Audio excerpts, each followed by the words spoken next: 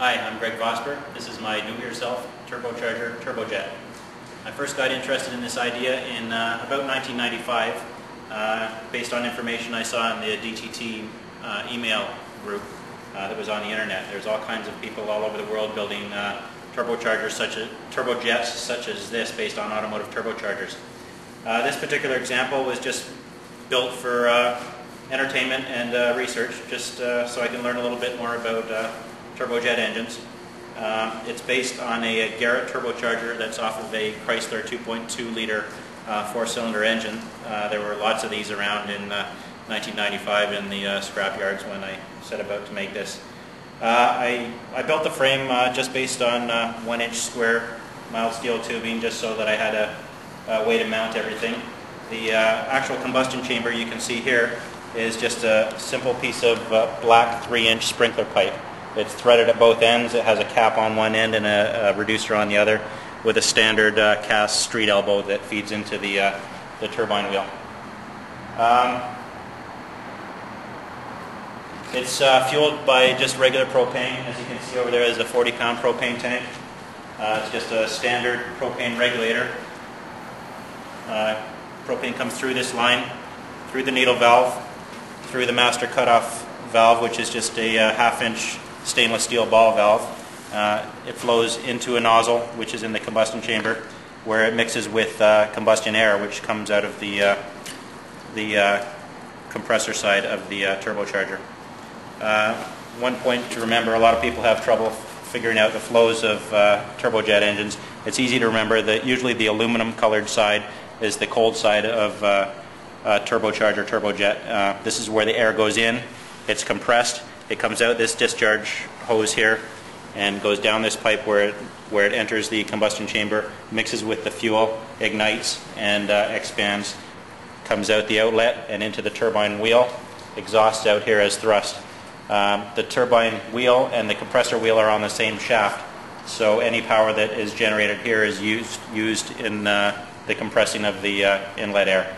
If we were to use this in an aircraft or for pure thrust, we would have a nozzle on here so we can maximize the thrust. As it stands right now, not a lot of thrust comes out, but if we were to make that hole smaller, we would get a significant amount of thrust.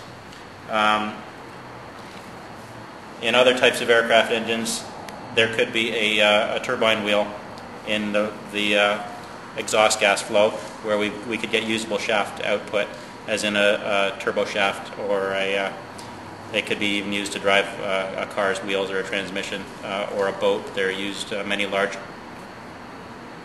turbines are used to drive all kinds of vehicles. Anyways, just to point out my instrumentation, it's pretty basic. Here I have oil pressure, which is right at the inlet to the bearing of the turbocharger.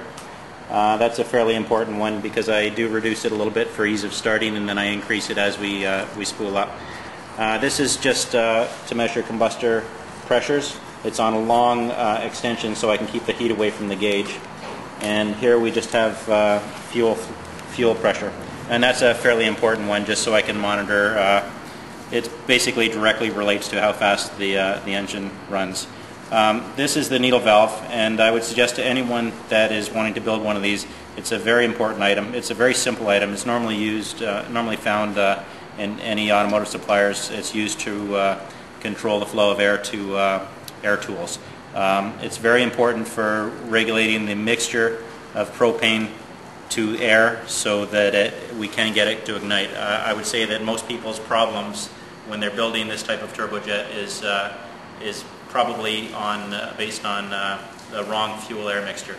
As you can see, almost anything will work.